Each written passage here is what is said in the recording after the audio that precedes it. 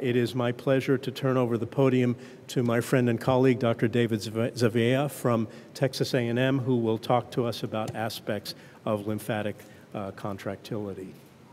Thanks, Dan. I'd like to thank the ACP for also inviting me to come and present an overview. I'm going to give you kind of a bird's eye overview of lymphatic physiology, taking it from the point at which Dr. Roxon left off. Once we have lymph formed in the lymphatic capillaries, how do you actually move it through this one-way transportation system?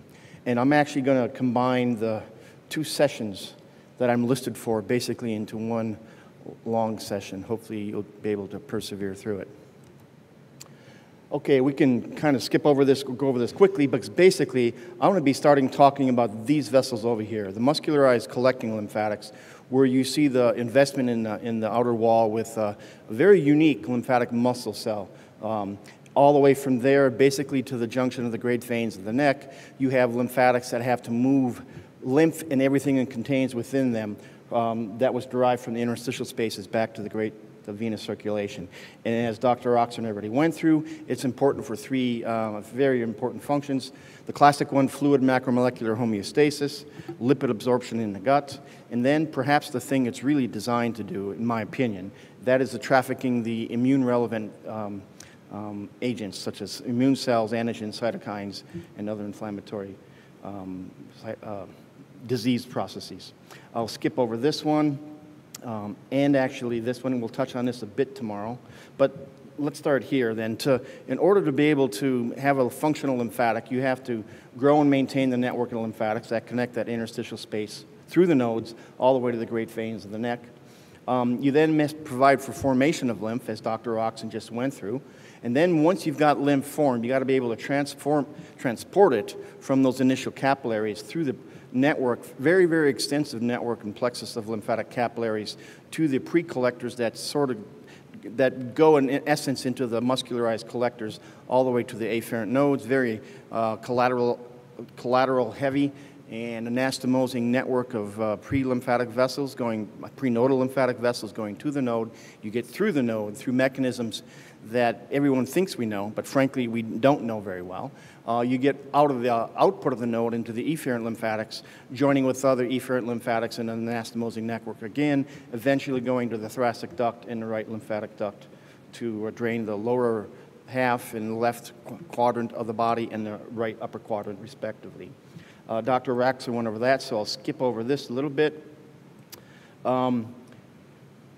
Let's start right here then. So once you've got lymph formed, how do you actually move it? We're starting off with lymph is formed from initial interstitial fluid, whereas Dr. Roxon alluded to, frankly, in many tissues of the body is slightly negative, sometimes slightly positive in compartmentalized organs. You move it into the lymphatics through mechanisms we have some idea of how they work, but frankly not completely. Once you get it there, you have to take it from those initial lymphatic capillaries where the pressure is very low, either slightly above or slightly below atmospheric pressure. So it's plus or minus a couple centimeters of water at best. And you have to move it all the way up to the great veins of the neck, where the pressure is, of course, oscillating with cardiac pulsations, with respiration, but on average, it's just under 10 centimeters of water positive. So you've got to move it against this pressure gradient. So the concept that we often, and the phrase that many of us often use, that lymph drains, is really a misnomer, because drainage implies that it uses passive gradient forces to drive that movement like you do in the sewer system. And in fact, it mostly does not work that way 90% of the body, 90% of the time. It works that way during edematous conditions, because now you've upset this balance of forces and pressures that exist in your body. But otherwise, you have to actually move it uphill. In addition, in animals that have a significant vertical height, such as humans, you also have to move it literally up against opposing gravitational forces. And so if you look at lymph flow from the foot, you have basically, for an average male, you have about 150 centimeter height water pressure to overcome. Now, when you couple that with the fact that lymph pressures are normally, as we already indicated, very, very low, in the few tens of centimeters of water, you add this additional force that you have to overcome, and you see that it can't rely on simple passive drainage, that there has to be other mechanisms. Now, that's not completely true for the upper part of the body when you're standing upright, because there you now have gravitational forces in this compressible, thin, compliant lymphatic vascular system. Even with the valves, it's still influenced by gravitational forces, though they do diminish the overall magnitude here. So how do you do that? In lower vertebrates, there's specialized lymphatic hearts. So reptiles, amphibians have actual distributed lymphatic hearts, many of them through the body. Mammals, including man, do not have that. So what you do is you use the lymphatic pumps and the lymphatic valves to overcome this pressure gradients to drive lymph flow from lower pressure spaces where it begins all the way back through higher positive pressures in the great veins of the neck. These pumps are of two types, extrinsic and intrinsic. Extrinsic is what the name we give to pumps like in skeletal muscle, where lymphatics in skeletal muscle, as you contract and relax that skeletal muscle, they compress and decompress the lymphatics, and by doing that, they drive lymph flow by applying compression and decompression forces to those encased lymphatics. The other type, and the type that I'll spend most of the time talking about here today, is the intrinsic pump. Because once you get out of those types of organs, like skeletal muscle, like the heart, like the lung, where there are these cyclical periods of high and low pressures that produce compression relaxation cycles, you have to go through periods of the lymphatic vascular tree or bed that don't have that. And so what does that part of the system rely on? Because remember, it's a one-way net movement of flow from the interstitium to the neck, great veins of the neck. So then it uses intrinsic pumps. Just skipped over that one. So the intrinsic pump and the extrinsic pump are the two basic mechanisms that the body uses to impart energy to lymph to get it to overcome these pressure gradients that naturally would oppose lymph flow being centrally directed. A good example of the intrinsic pump, that a little bit of work that we've done on it, is in the diaphragm. So this is a mouse diaphragm, and you're looking, in this case, at this is the peritoneal surface, and this is the pleural surface of that same mouse diaphragm. And what we've done in each of these, in these little rectangles, is taking a piece and stained it for one of the lymphatic endothelial cell markers, in this case, live 1, showing you what the extensive plexus of the lymphatics look like on the pleural surface of the diaphragm and then on the peritoneal surface of the diaphragm. And you can see that it's a quite extensive plexus, and particularly on the peritoneal side of the diaphragm, where you have essentially a very wet compartment, if you will. That part of this lymphatic plexus, which is this massive lacunae, or basically lake of lymphatic of the equivalent of a lymphatic capillary, but in this case it's a massive structure, actually resides within the skeletal muscle portion of the diaphragm. So when your diaphragm contracts and relaxes throughout respiratory movements, it compresses and decompresses these vessels, and in doing so drives lymph flow essentially two ways, partially centrally, where it goes into the tendinous region of the diaphragm, and then in that tendinous region of the diaphragm, you have lymphatics that also have this intrinsic pumping that you'll see in just a minute. And some of them go out to the periphery into connect up to the pleural lymphatics, lying along the thoracic wall. And this is an example of a type of an extrinsic pump. This is a very unique structure that has these very large lacunae. Again, these are lymphatic structures stained within this diaphragm, and you can see the little stomata or openings within them that are thought to be where lymph enters. We're fairly certain that that's what's going on there, though in fact we don't know exactly how these are formed, and they're not quite so simple as this alludes to. It's not just a big open space within this big red structure, or in this case it's the same thing stained blue, but in fact it's a very convoluted path that goes through lots and lots of lymphatic endothelial cells. We believe it does so for the purposes of sampling antigen and looking at what's contained within that lymph to present immune responses if needed to the node. We'll skip over this one, that's more of that. And this is an example now of the intrinsic pump. Dr. Roxon showed this one. So this is a vessel that's very small, a little bit over 100 microns from the rat and mesentery, been taken out, isolated, dissected free from the tissue, and then this is cannulated so we can pressurize it, and that's one of the valves there. You can see it. This is normal speed contracting, relaxing to drive lymph flow from areas of low pressure to an area of high pressure downstream. Okay, there we go. If we analyze this, we can look at this vessel then as both a conduit, that is a vascular path for lymph to flow down, and a pump, or a heart. And we do that by looking at the lymphatic diameter over time, and we can analyze the types of vascular parameters you would in veins or in blood vessels. You can have basal tone, you have compliance of these vessels, and in both cases, basal tone is very, very low in lymphatics, even lower than it is in heart, much, much lower than it is in the arterial side, and compliance is very high. But you can also look at this as actually a cardiac analogy, where we look at contraction frequency, ejection fraction, pump flow, all determined by end diastole and end systolic measurements of the diameter and estimations of what the volumes are. And so in that case, the lymphatic works as a heart. And you can see here that these are some diameter contractions, and they can be pretty extensive or pretty small. The previous ones were very strong. You've seen contractions 50 to 60%, very rapid in terms of their contraction velocities, fairly slow in terms of their frequencies. They're typically on the order of a few to maybe a few tens of contractions per minute. And then you can also look at those vessels in terms of their ability to generate tone. And you can look at then tonic contraction, because they have tone like blood vessels, and the phasic contractions.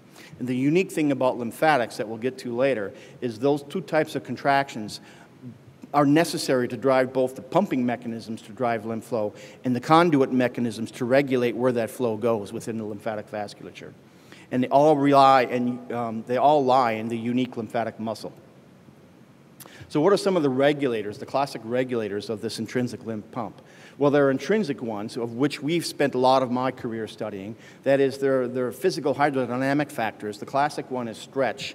For the last 50 or 60 years, we've known that as you stretch these vessels by increasing the pressure within them, you stimulate them to contract faster, you stimulate them to contract harder, up until a point. And at a certain point, they begin to fail, just like the cardiac pump fails. It's just at a much lower pressure than the heart would.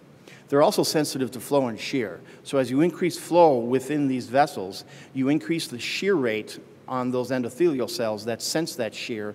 They release various factors, including some of the classic vasodilators you see in blood vessels and veins, that is nitric oxide, prostanoids, and one unique one, histamine, that then acts on lymphatic muscle to modulate its activity. And generally speaking, when you increase flow, the pump actually slows down.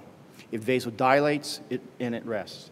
There are other factors extrinsic to the lymphatics, that is neurofactors, because these vessels have adrenergic, cholinergic, and peptidergic innervation, and chemical factors that are circulating through both lymph as well as through the surrounding interstitial fluid that can modulate their pumping activity, all in a matter of changing lymph flow through that particular bed and potentially probably altering their immune activity as well.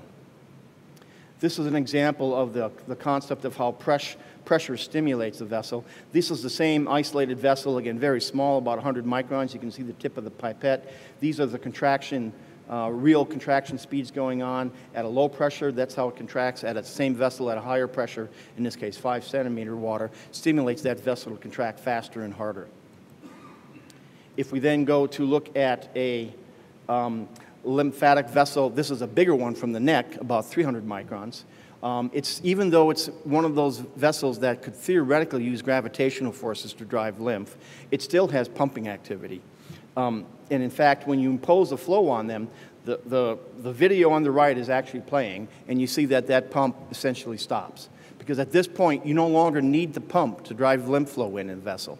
And then every time it contracts, you increase resistance by the fourth power of that radius, and thus you actually slow down flow. So that shear generates, in this particular vessel, nitric oxide to cause it to vasodilate, shuts down the pacemaker activity that drives this pump, and makes it become a passive conduit like other vessels. This is an example showing you the interaction of these lymphatic muscle cells, which are wrapped around the vessel this way. This is a confocal image. You can see the endothelial luminal side flip by, and those endothelial cells and muscle cells are very, very closely next to each other because the lymphatic vessel is exceptionally thin-walled, even thinner-walled than veins. And those interactions allow it to be an effective modulation and control of the pumping and the conduit activity of the vessel.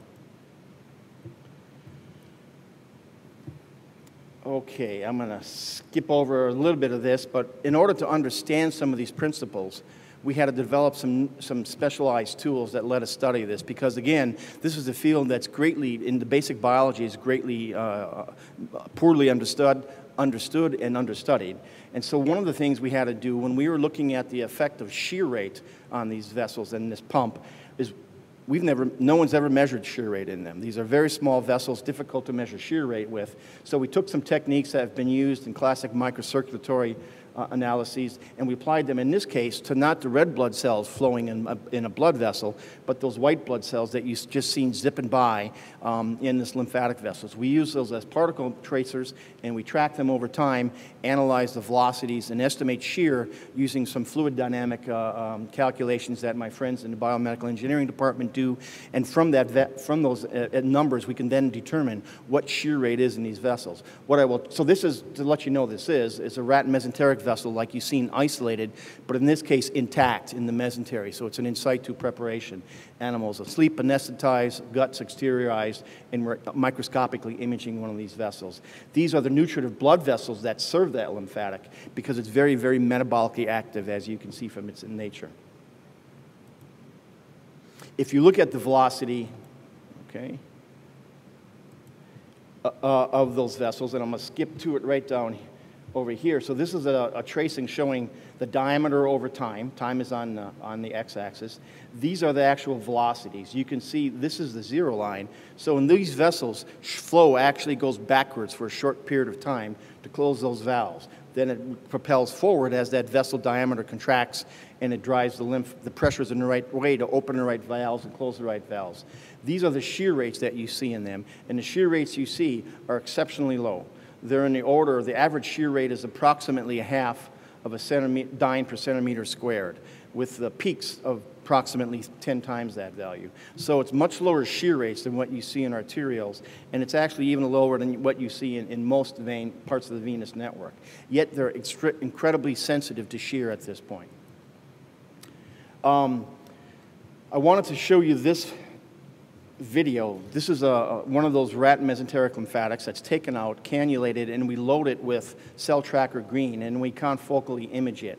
And what you're seeing is a three-dimensional reconstruction. In this case, the valves, you're on the central end, and the lymph would be squirting out of the screen there, and you can see those are the valves that you could actually see in one of Dr. Roxon's images, these kind of semi-lunar valves that open and close throughout this lymphatic cycle.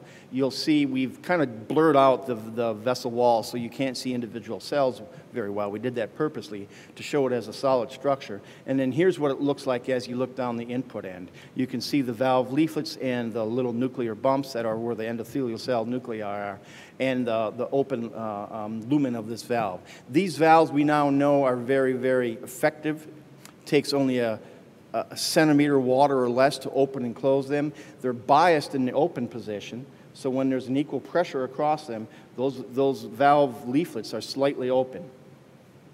And we're beginning to understand a little bit more about the biophysics of how these work. We know that in most of these vessels, not all of them, but nitric oxide plays a critical role, just as it does in blood vessels, because it is one of the predominant shear-sensitive vasodilators and modulators of this case, not only tone, but also this lymph pump, because nitric oxide shuts down the pacemaker activity, or at least greatly diminishes it, and decreases the strength of the contractions as well.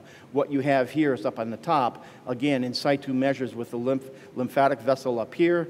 Those are the walls contracting, relaxing. This one has was not a very good preparation because it's got red blood cells in it. But we used it purposely here to be able to illustrate what the flow profile looks in situ with its nutritive blood vessels around it. Down below, you have an example of one of those where you stain for eNOS to show the expression patterns of nitric oxide synthase throughout this vessel that it relies on for a number of factors. We know that nitric oxide is pulsed every time a contraction occurs. The basal levels change dramatically over time, and that there's more of it produced right around this valve, leaflet, and bulb region, partially because there's more eNOS, partially because of the dynamic nature of the shear within those segments. We know that this mechanism works just like in blood vessels. There's a nitric oxide dependent, LE&RN dependent, guanylate cyclase-dependent pathway that works through cyclic GMP and PKG to modulate lymphatic tone and pressure. We're going to skip over some of those details. Let's get into the next part where we're talking about what gives the lymphatic structures this unique ability to generate pumping as well as modulate their flow resistance. And it's basically the lymphatic muscle. The lymphatic muscle you could see in some of those earlier pictures. We'll see you some more. You'll see some more here. The lymphatic muscle is a very unique kind of hybrid. It's a hybrid between a striated muscle and a smooth muscle. So it's thought for many, many decades to be similar to vascular smooth muscle and been described that way for 40, 50 years. And in fact, it has some similar characteristics. It has lots of alpha vascular smooth muscle actin, just like vascular smooth muscle. It has a significant amount of gamma vascular actin. It also has some of the smooth muscle myosin isotypes. It tends to have the faster contractile isotypes, but it has some of those. But those types of contractile proteins appear to give it its ability to generate slow chronic tone that requires very little ATP and energy to constrict. It also has to have the rapid phasic ability to contract, to generating these pumping motions, because those contractions physically, biophysically, are very different than the slow tonic contraction. For those phasic contractions, the lymphatic muscle or some cell residing within that layer, and we're not 100% certain yet, has electrical pacemaker activity. That is, it's electrically destable, and it will generate action potentials over time. Those action potentials propagate from one cell to another via gap junctions. And then once those action potentials hit their peak, they actually release calcium from internal stores. Actually, what they do first is they open up channels on the membrane. So they have L and T type channel, calcium channel types that will then allow certain calcium levels to influx. That calcium influx then drives the calcium release from the sarcoplasmic stores, and that calcium release then drives phasic contractile pumping activity.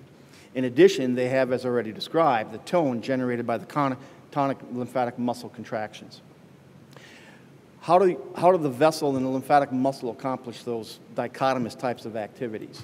Well, one of the things we know from long ago is that this muscle cell, when you look at the phasic activity, contracts very quickly. So if you compare it, and these are the types of experiments you use to figure out what the contraction velocities are in muscle in terms of muscle lengths per second. And those characteristics kind of define, are related to whether they use striated or smooth muscle contractile machinery. What we now know is that those lymphatic muscle, which is here, these are measurements done when we activate them with agonists, high potassium, substance P, noradrenergic stimulants. You get contraction velocities that are not a lot different than what you see in vascular smooth muscle. And they're in the range of what you see in the phasic or rapid vascular smooth muscle, and higher than what you see in tonic muscle. But when you look at the lymphatic muscle generated contraction velocities generated intrinsically through this electrical activity, you can see it's significantly higher, approximately 4 to 5 times higher. And it's now getting in the range of what you see in cardiac contraction velocities, which is unique because cardiac contraction velocities utilize special striated muscle to generate those types of velocities. And so the question comes up, is lymphatic muscle regulated by thick or thin filament mechanisms, or both? Is it a thick, smooth muscle type of mechanism that relies principally on myosin light chain kinase, myosin light chain phosphatase to modulate the phosphorylation state of myosin light chain interacting with actin? Or is it a thin striated form like you see in skeletal and cardiac that utilizes troponins and tropomyosin to regulate the interaction driven by calcium changes? What we know is that it's actually both. Because if you look at lymphatic muscle, they will have the smooth muscle myosin heavy chain isoforms, again, predominantly the faster ones, but they also have striated ones, like cardiac myosin form, beta myosin heavy chain. They also have actin isoforms of both types within the same smooth muscle. Now, how this is arranged within the smooth muscle, frankly, at this point, we're not sure. We know that they're not separate muscle types, where one is a fast contractile, one is a slow tonic contractor. They're, in fact, one muscle type that has heterogeneous contractile proteins within them and regulatory proteins. How they're arranged within that cell is what we're currently trying to determine. We know that they interact with one another because they have a total contractile force, if you will, that they can generate, and it's somehow divided between the phasic contraction and tonic contraction. So if you do things to activate tone, you diminish the ability of that vessel to generate pumping fast phasic activity, and vice versa. And in fact, we know now that the nitric oxide that we see generated by lymph flow in these vessels actually serves an important purpose to make tone very, very low, down in the 6% tone or so, much lower than even you see in muscularized veins. And so that tone is low because what it does is it allows this vessel to act as a very strong and efficient pump. And in essence, what we've described it as, it gives it enhanced lusitropy, just like you see in the heart. Okay, what drives that phasic muscle contractile characteristics? Well, the electrical activity, be honest with you, we are still deciphering. And we do not have a very good handle. For one thing, we don't know what the pacemaker cells are. We are starting to understand the types of channels within the muscle cells that aren't necessarily the pacemakers, but within the muscle cells that drive the calcium oscillations and contractions. But what we do know is that once you've got the action potential, for every action potential and contraction, so this is the contraction you'd see up on the top, you get a preceding calcium spike that precedes that contraction to generate that phasic rapid contraction in the pumping mechanism. You can look at it in a little more detail here. It relies on external calcium because if you remove it, the contractions go away. If you return it, it will come back. And it's sensitive to classical L-type channel inhibitors. We now have data to show that the T-type channel calcium channels are also important, probably in starting this whole process. Exactly how that comes about, we don't know yet. One of the things we know is that we said before, as you stretch the vessels and you increase the pressure, you stimulate their ability to contract. They contract faster and they contract harder. We know that in part that's due to driving the calcium changes. So if you look here, here's two graphs that show what the changes in the pressure are, and then what the systolic and diastolic diameter measurements that we make in those vessels. And you can see the corresponding calcium levels. And so basal calcium goes up as you stretch it. Through channels we don't know yet, but we know they're mechanosensitive and appear to involve at least activation through a stretch-sensitive channel, perhaps a TRIP channel. That data is rather preliminary now. And then they release this calcium stores from the SR to generate this peak calcium and then drive that phasic contractile activity. We'll skip over that. And at this point, what I'd just like to do is acknowledge the folks that did this, because this is a compilation, probably about 15, 20 years of work done by various groups within our department, outside of the department. And Dr. Goshev and Muthachami were clear, important collaborators within our division of lymphatic biology, understanding the different contractile activities and the types of muscle activities within the contractions, and also how those activities are regulated by various physical activities, and then stretch and flow. The rest of them are all folks that have worked with either at A&M or other institutions.